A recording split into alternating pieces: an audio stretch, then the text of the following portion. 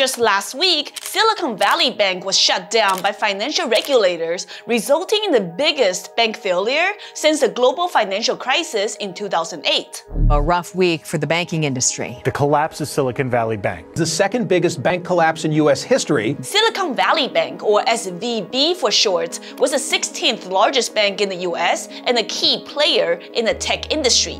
Its failure could potentially lead to more layoffs and startups shutting down. Despite the government's bailout that's supposedly not going to cost the taxpayers any money, there's still a lot of unease across the banking sector, with the small regional banks like Western Alliance and First Republic Bank getting hit hard the most, especially following the shutdown of a second bank, Signature Bank of New York. The fallout from Silicon Valley Bank's collapse has led to a continent-wide sell-off in financial stocks, erasing about $19 billion in value from Canada's top banks in the last couple of days. In this video, we're gonna talk about how the 16th largest bank in the US collapsed in a matter of 48 hours, whether the SVB contagion will likely lead to the failure of other banks, and how this will affect individual investors like you and I. And most importantly, how you can make sure that your trading and investing accounts are insured, so if your broker fails, you don't risk losing all of your money. Hey, knock on wood that this never actually happens. But nobody saw the collapse of SVB coming either.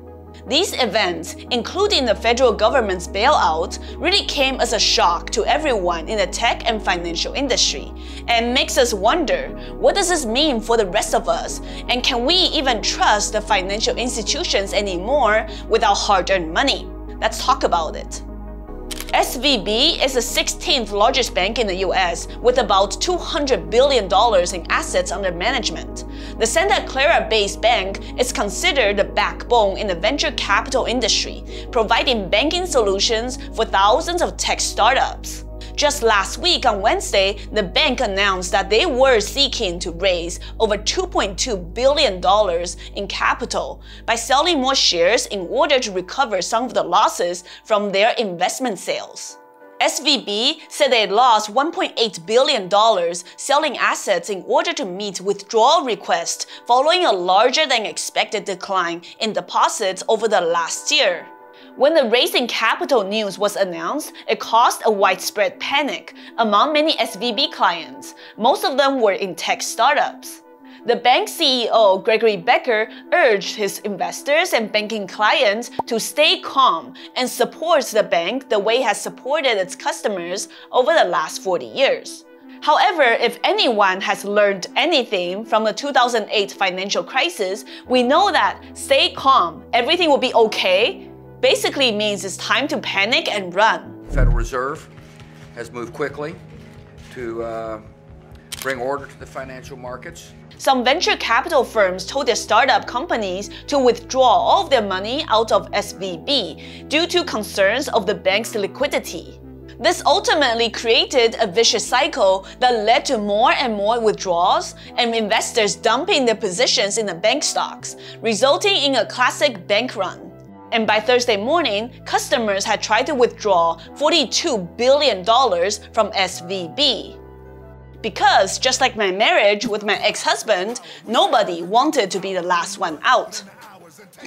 SVB stock shares had fallen by 60% from $260 to $170 overnight on Wednesday morning, wiping out more than $80 billion in shares value. And by Friday, the stock value had declined even more by another 70% pre-market, then comes the halt shortly after the market opened. Unfortunately, the bank failed to raise enough capital and find a buyer, and it was unable to meet its customers' demand to withdraw $42 billion by Friday morning. So in just a short 48 hours after the initial capital raise announcement, SVB, Silicon Valley Bank, had collapsed. So these series of events raise two important questions. First, how did SVB get into this dire position in the first place? And second, does this bank's failure, being the largest American bank collapse since 2008, means that other banks could face similar issues in liquidity, affecting not just the tech companies, but other individual investors as well?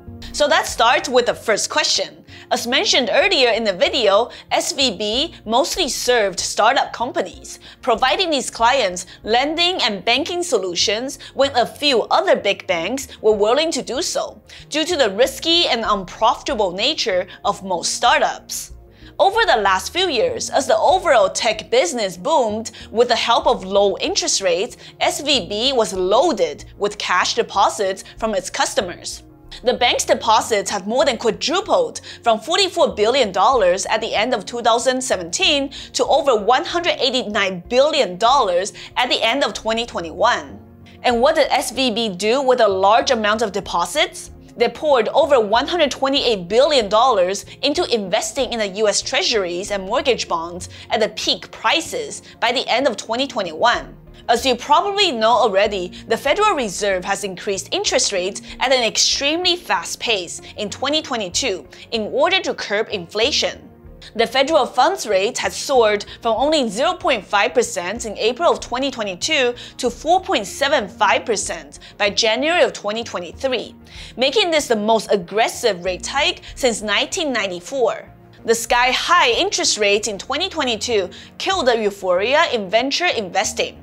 Remember, SVB's customers were largely startups needing capital funding from venture capitalists. So when fundraising started drying out due to higher interest rates, that means SVB customers were depositing less into the bank and withdrawing more and more money from their accounts. In order to meet these withdrawal requests from the customers, SVB had to sell their bond investments to gather cash. Remember, banks don't keep 100% of the customers' deposits in cash, sitting in reserve. And for SVB, they had a lot of their customers' funds sitting in what was considered safe investments, US Treasury bonds.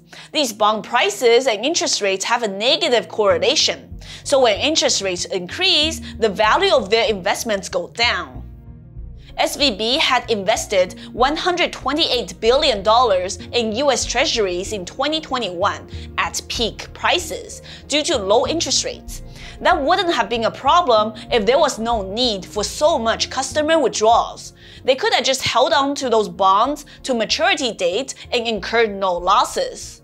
Unfortunately, in order to gather enough cash to meet customer demands, SVB had to sell the liquid bonds for a fat $1.75 billion in losses, leading to the need for the company to raise more capital last Wednesday. The domino effect of the situation escalated quickly.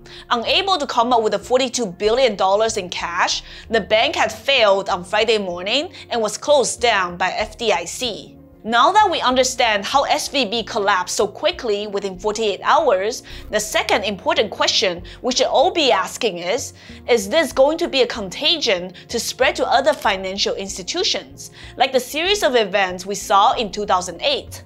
Unfortunately, it seems like the specific areas that will be most impacted by the collapse of SVB will be the tech startups and potentially even more regional banks. While FDIC insurance covers depositors for up to $250,000, over 97% of the bank's customers had deposits exceeding that limit. Remember, the bank's customers were mostly startup companies needing to meet payroll and operating expenses. So naturally, all of these expenses would exceed more than $250,000. It's estimated that total of uninsured deposits at SVB comes to over $150 billion. Gary Tan, the CEO of Y Combinator, a really well-known startup incubator, calls this collapse of SVB an extinction-level event for startups. He said, and I quote, "I literally have been hearing from hundreds of our founders asking for help on how they can get through this. They're asking, do I have to furlough my workers?"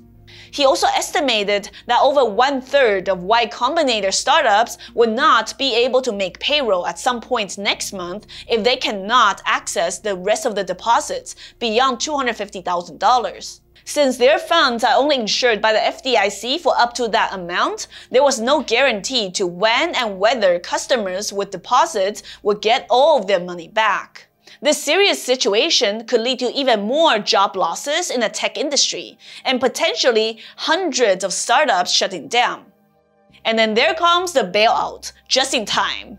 Last Sunday, the US government announced that they will guarantee all depositors their money back at both SVB and Signature Bank. Yes, that covers even the amount exceeding the FDIC-insured $250,000. This rapid action was really necessary in order to prevent SVB contagion to spread across to other banks, like we talked about earlier, a scene already happening with First Republic Bank and Western Alliance Bank. This situation could really quickly escalate to even more bank runs as businesses start pulling large sums of money out, resulting in potentially even more bank collapses. SVB had around $150 billion in uninsured customer deposits, and Signature Bank held around $70 billion. Their customers will be able to access all of their funds as early as Monday, thus saving thousands of startups from financial ruin and prevented even more mass layoffs. As for the bank's investors and executives, they will not be protected, meaning that they will lose all of the money invested in this risky asset. Shares of regional banks First Republic, Pacific West, and Western Alliance have plunged as much as 50 to 70% in a span of 3 short days. Some of these regional banks are also based in California, and they have similar exposure to the venture capital clients as SVB, and they also had similar investment portfolios. While the collapse of SVB could cause more ripple effects in the tech sector, experts say the effect to the big banks and everyday individuals will be very limited. Major bank stocks such as Wells Fargo, JP Morgan, and Bank of America saw some pressure last week. However, they were able to recover some of their gains by Monday. And that's because these big banks operated very differently from SVB. They mostly have more diverse clientele and investments, instead of focusing on a very single niche area of business, like tech startups. While it's very concerning that there might be more economic ripple effects, it's at least reassuring that most individual banking clients should be unaffected. As traders and investors in the stock market, we must understand what kind of insurance limit is set in place to protect our banking, investing, and trading accounts. This is something I'm sure many of us have realized after witnessing the collapse of SVB within 48 hours. So here are the 2 kinds of insurance protection that you definitely need to pay attention to, and they are SIPC and FDIC. As we talked about earlier, FDIC insurance protects customer deposits in banking accounts. So, in the event a bank like SVB fails, you're guaranteed to receive up to $250,000 of your money back. Or if the government decides to bail the bank out again. The second insurance you should know about is SIPC insurance. So instead of insuring bank accounts, this insures brokerage accounts. In case your trading or investing broker fails, SIPC insurance will cover up to $500,000 in securities value. Included within the same coverage is up to $250,000 in cash. Important note here, this SIPC insurance is eligible per separate capacity, not for each account. Meaning, even if you have multiple individual accounts across more than one broker, you're still insured for only $500,000 in securities, with up to $250,000 in cash included. You can check whether your broker account is SIPC insured on this official website. I will assure you that all the brokers I've ever recommended on this channel are SIPC insured. I'll leave all the details and links for you to read more below. Whether this SVB failure will lead to more ripple effects in the banking industry or our economy, we'll have to see. If you're interested in learning more about the SIPC insured brokers I recommend, then make sure to check out this video. And I'll see you over there. Thank you so much for watching as always. I'm the Humble Trader, and I'll see you guys next time.